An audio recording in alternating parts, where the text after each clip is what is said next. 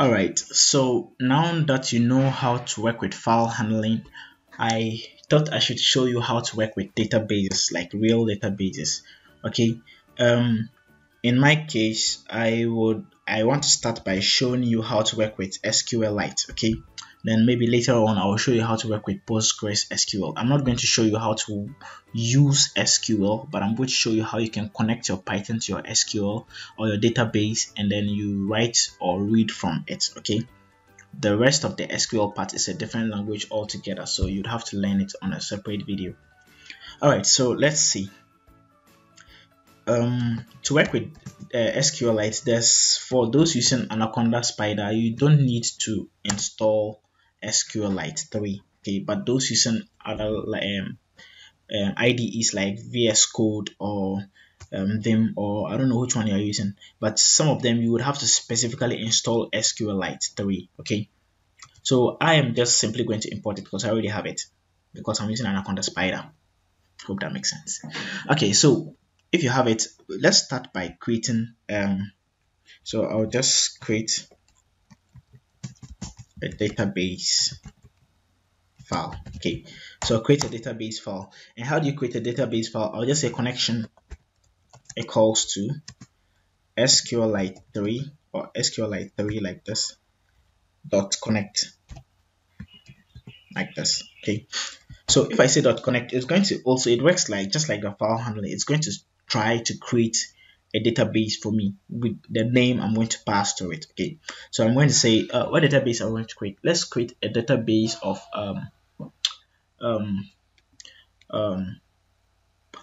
persons. Okay, persons. So I'm going to say persons dot SQLite like this. All right. Oh, sorry. Okay, so if you do this, basically what you're going to have is then at the end of every connection, you should always have a connection dot close. All right, it's always essential so that your database is not so that you can be able to delete or do whatever to your database. If you don't do that, you realize you want to delete something, they will tell you that file is being opened in another environment or something like that. So it's always important to have the start and end. Okay, so always try to do that.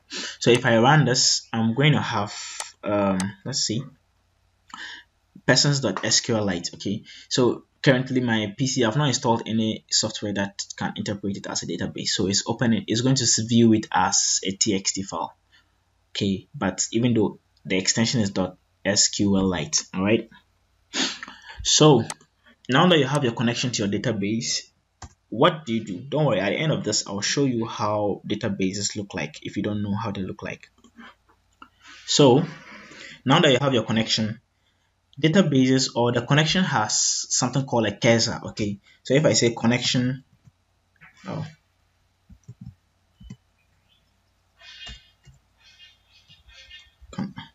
connection.cursor like this, the connection has something called a cursor, and the cursor allows you to be able to do stuff to your database. It allows you to be able to interact with it. So I'll just call it curse, or yeah, it allows you to be able to interact with your database. Okay, it's like your cursor, it's like this cursor that allows me to click here, click here, click here. So it allows you to be able to interact with your database or SQL. Okay, so it's with this cursor that we'll be doing our stuff. Okay, so I could start by saying cursor dot execute. Then over here, this execute takes parameters. Okay, one parameter is an SQL string, and the other parameters, well, those are extra parameters you can add to it. They are optional. So for the SQL string, I'm going to put something like this, and I'm going to say create. So this is SQL. If you don't know SQL, I'm sorry, you would have to take a quick look at it. It's not complicated like other languages, and I don't want to say it's very broad. It's not so broad. It just has basic stuff. If you know them, you can learn the rest by yourself. All right. So create table. These are keywords. Okay, it's like an important thing. It's just like using def when you're creating a function. So create table, then the name of your table. So I'll call the table persons like this. Okay, then I will tell SQL to give me columns inside my table. So my first column will be name. Okay, and so name, it will have the column type or the column data type as a text type. Okay, so let me just make it capital. So all those that are capitals are keywords, all right? Put it that way. Now SQL doesn't really care if you are using capitals or small, or you're mixing them up. Okay, some SQLs, some IDEs don't mind, but to be on the safer side, just try and be consistent. If you're using caps, use caps, all right? So the name of this column will the person will have a name, and I'm always going to put text inside it. So text is seen as a string in SQL, and let's say he will have an age, and for the age I'm going to put an int, right? And he will have a height, and for the height I'll put a real number there, right? Like this. Hope that makes sense. So it's going to create a table called persons, and it's going to give them name, age, height as columns. All right, we will come and we'll fill these columns into um, the database. All right, so now that it's done creating, I can just, so let's exit, and then oh, what's this? And I'm just going to run. So if I click on run, let's see if it works. Create table persons. Oh, okay, it already exists. Yeah, so it's already existing. So you can either try to put this in a try catch statement, in a try except statement, or yeah. So basically that's it. So I'm going to, before I run this code, I'm going to run another code because I want it to delete. Okay, I want it to delete the first one because the first one doesn't have any table with headers like this. So I want it to delete the first one. So I'm going to say execute drop table if exists, and I'll give it the name of the table, persons, like this. All right, so it's going to drop the first table. It's going to check if it exists. It will drop the table. Then it's going to run. It's going to run again by creating a new table. This time it's going to give it headers. All right, so let's try that. Okay, good. So it's been able to do it. Unfortunate thing is you can't really view it because the text file can't display such kind of data. All right, so what you just got to know is it's working. I'll show you why I'm saying it's working. So I'll show you why I'm saying it's working. Don't worry. So now that these two files are created, I don't really need them because I don't want them to be clashing again. I don't want this one to keep deleting, and I don't want this guy to keep creating a new database. All right, so I'm just going to comment them out. Now what we're going to do is I'm going to, so you remember the other script where I showed you how to import data into Python from a CSV or an Excel sheet. So let's just try that. I have this data here. Let me look for it. I hope it's still there. It's close to my desktop, right? Folder. Good. I have this folder here. All right. So this folder has, I'm going to right click on it and I'm going to select copy as path because I want S file path. Okay, so I'm going to bring S file path here and I'm going to call it path like this. Okay, so over here what I'm going to do is I'm going to read this file as CSV, so I'm going to call it data equals to read. Oh, I need pandas, right? So import pandas as PD like this. Okay, so I'm going to say PD over here. I'm going to say PD dot read, this is a CSV file, so I'm going to say read CSV as path or from path. And when you read it, I want the column names. Now this CSV contains data like this, data that we've already structured. So it contains ages, names, and heights. So okay, it's open. Let me just open it for you. You can see that it contains names, ages, and heights. Okay, so what we're going to do is we're going to read the data from this Excel and we're going to put it inside our SQLite database. How about that? Okay, so I'm going to close this and proceed. So names equals to data. So I need it as a list, right? So I'll put inside a list data dot iloc. All right. um, um, data.ilog read everything in column 0. Okay, and I'm just going to repeat this for the next one. The next one is called ages, right? And the last one is called heights, like this. So this one will be reading from column 1 and the next one will be reading from column 2. All right, so we've been able to read. I'm going to put them into a zip. Okay, so I'm going to call it Z. A zip is a data structure that allows you to loop through several different lists at the same time or at the same index. So I'm just going to say zip. Inside the zip, I'm going to pass these indices, these lists into its heights like this. Heights like this. All right. So now, if I have been able to add these heights to it, I have a zip. So now I can now decide to loop through the zip and then add them to my database. Okay, so now I have a zip here. Now that I have a zip here, a zip is just like saying a zip is just like saying for n in names, for a in ages, for h in heights, you know, print n h a like this, except that this is not the right way of doing it because it will not give you what you want. It's going to give you values from different indices. Okay, so if you want them, you just put them inside a zip like this and then you run. So now let's try to add it to our database. So I'm going to put a comment here. I'm going to say writing to the database. Okay, so we have our zip here. We are going to loop through our zip. So I'm going to say for n, which is name, a, which is age, h, which is height, and zip. Okay, so we need to loop through it. We need to loop through it before we can append. So for all this data in zip, now I'm going to say cursor.execute. It means I'm going to append them. So cursor.execute. Then I give our SQL code. So our SQL code is insert into like this. Then the name of the table you want to put. So person. The name table is called persons. It's called persons, right? It's called persons, right? Yeah, the name of the table is called persons. So insert into persons. Persons has 3 columns, right? The first column is what? Name.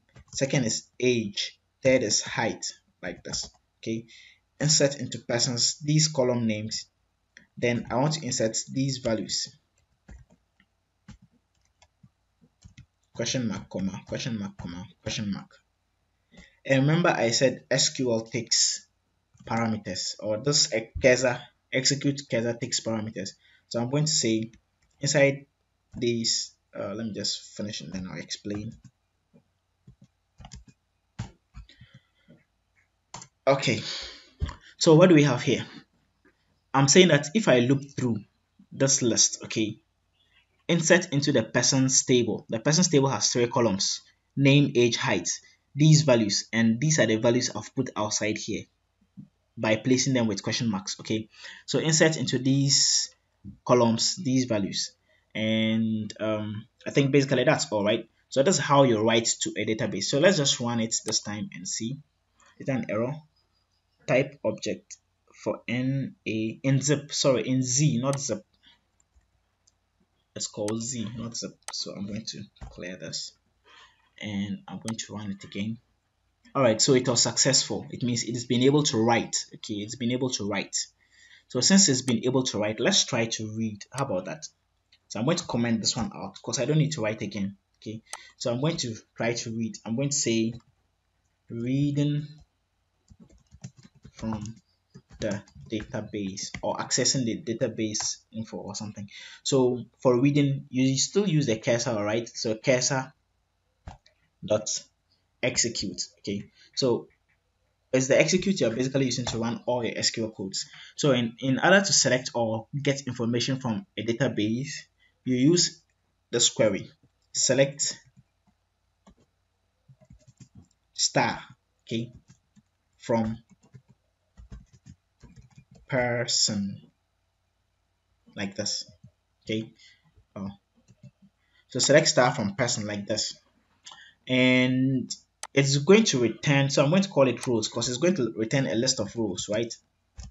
Okay. So I'm going to say, since it's going to return a list of rows, I can say for R, which is for row in rows, print R like this. Hope that makes sense. So let's run no such persons. Now when it reads, you give it an option either to fetch just one of the options, whether to fetch one or to fetch all. Now we're going to use the fetch all option, okay? And so when you run fetch all, it's going to fetch all of them and append them to this, okay, as a list. And then you are going to loop through it and you're going to print each of the data. Okay, so let's just try it again and let's see. You can see that it's giving us information. So you can run, if you use star like this, it's going to give you everything inside the database. So I'm going to clear and I'm going to run again. If I use star, it's going to give me the name, the age, the height, name, age, height, name, age, height, name, age, height. All right. Wow. Okay, so yeah, that's basically how it works. And at the end of the day, try to always close. Okay. So one tiny thing I forgot to mention. Well, it's not tiny, it's very important. That's why I'm telling you now. I forgot to mention it because, well, I don't really know why I didn't remember to mention it. But after you add data to where did we add data? Writing data. So after you add data to an SQL database or any kind of file, okay, that's a database. One of its life cycles is you have to commit. Okay, so you have to put something like connection. So connection, it's called connection here, dot commit. Okay, now I think I remember you realized when we had issues, it was not displaying anything. It was because the database was empty, even though we claim we added data to it. When you finish adding data to your database, you have to add this function or this line of code so that it will save it. It's more like saying save. Okay, so connection.commit. This would force it to save the data so that whenever you come back, you can always read it. Okay, so yeah, basically that's what I wanted to mention and I totally forgot. So basically now you know how to access information from a database. So you could actually just you could have gotten it like this if you wanted to access only their ages. So you could just say access age, okay, like this, and then instead of printing it out, you could have maybe appended it to a certain variable and then used it to do your calculation or whatever you have to do with it. But basically that's how it works.